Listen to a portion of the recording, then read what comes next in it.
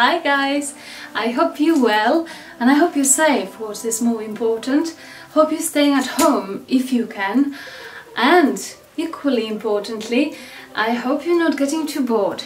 And here's one idea for you: if you have extra time on your hands, why don't you look through old photographs from your holidays? Photographs and videos, the thousands of them that we all take with our phones and cameras, and then quite often never look back through them because there's never time. So there's time now. Please take some videos, screenshots, slideshows and show them to us, and in return I promise we're going to look through our discs of JPEGs and RAW files and dig up some pictures for you, especially from our last trip in Morocco.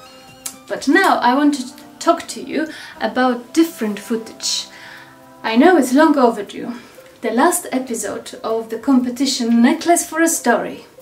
And I promise it's coming out this week. So stay with me. And for now, we're going to have a quick catch up and remind everyone, perhaps new people or yourself, what was it all about? Where the idea came from? What's the necklace? What's the price? And who is winning so far? Stay with me.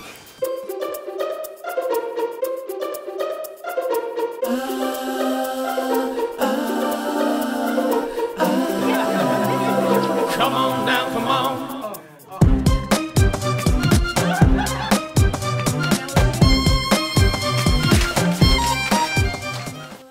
So last year in August we celebrated the 4th birthday of Kaszowska Vintage Collection, also known as KK Vintage Collection. We had an amazing party, lots of giveaways and competitions, and here you can watch a little video from our party. To watch the full video, go to this link. To help us celebrate, we asked our clients to share stories from their life. Of course, the stories were to do with the jewellery they purchased from our shop. We are really interested to hear how the jewellery they purchased was intertwined with their life stories, different life events, important life events, often happy, but often sad and tragic, as we've learned. And 10 very brave people, wonderful people, send us their incredible stories. Arva from Belgium sent us a story about Nefertiti necklace that she purchased in our shop, and about how it gives extra confidence and extra oomph. Joe sent us a very touching story about last-minute wedding that she had to organize so her terminally ill mother could be part of it. Rosie sent her story about finding that gorgeous opal in our shop. And here is Ashton's story about that perfect engagement proposal and the perfect sunset on the lake. And here is another engagement story from Kate and Claire of a spontaneous proposal in the kitchen.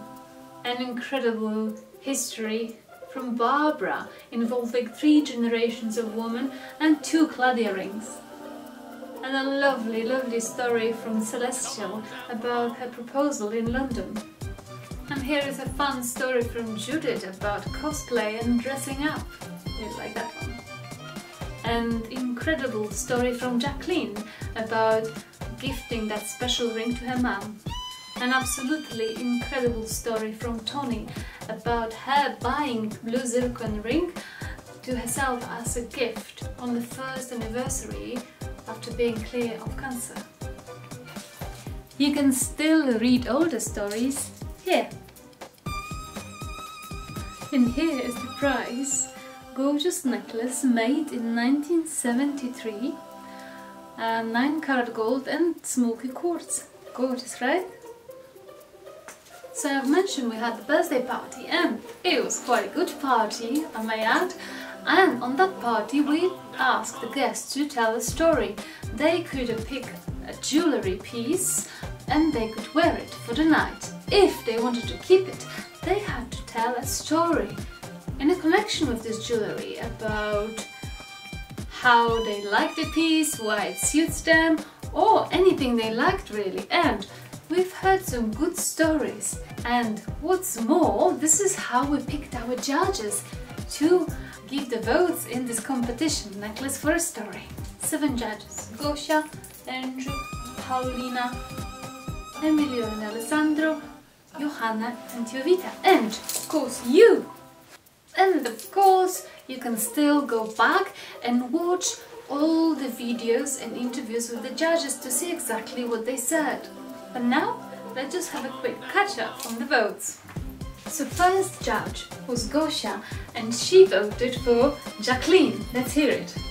So there we have something which is quite disappointing and something painful. And then so many years later, 15 years later, Jacqueline comes up with an idea of buying her a ring as a way of saying thank you, I love you, I'm proud of you, but also a way of healing that pain of losing something so special. So first point goes to Jacqueline. Second judge we had was my cousin Paulina, and she voted for Barbara. Let's hear it.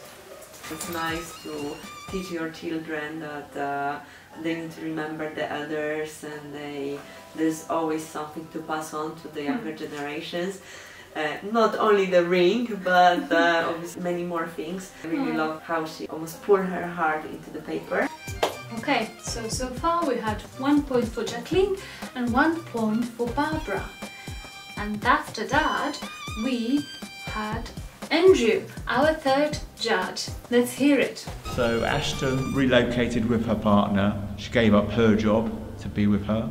She thought, right, I've only got a limited amount of time to buy an engagement ring for her. Because basically she'd run out of money very soon. There at the beach, she waits for this beautiful sunset, and then she pops the question. It's like the end of a perfect movie. That's enough. So, 3 different people voted for completely 3 different stories. Andrew voted for Ashton's story, Gosia voted for Jacqueline's story, and Paulina voted for Barbara's story. But you have to remember, at the same time we had a Facebook poll happening, so you could vote for your favorite story. And let's have a quick look now. It looks like many votes went to Barbara, but complete crasher. I mean, friends of Ashton or anyone else, they really went to help her. And look how many votes she got. So it looks like Ashton moves to first place with 2 votes. But now let's have a look what Emilio and Alessandro, our 2 gorgeous Italian guys, had to say.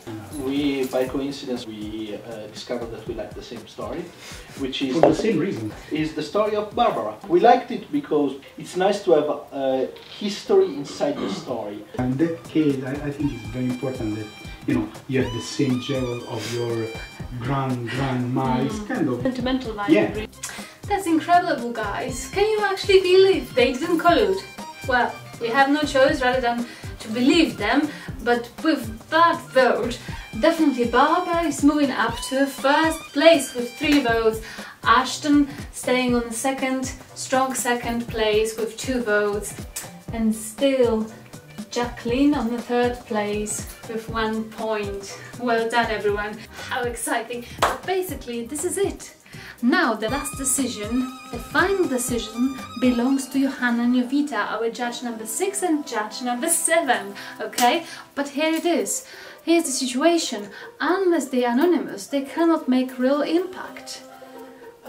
If they both vote for Ashton, then Ashton wins. If they win for Barbara, obviously Barbara already wins.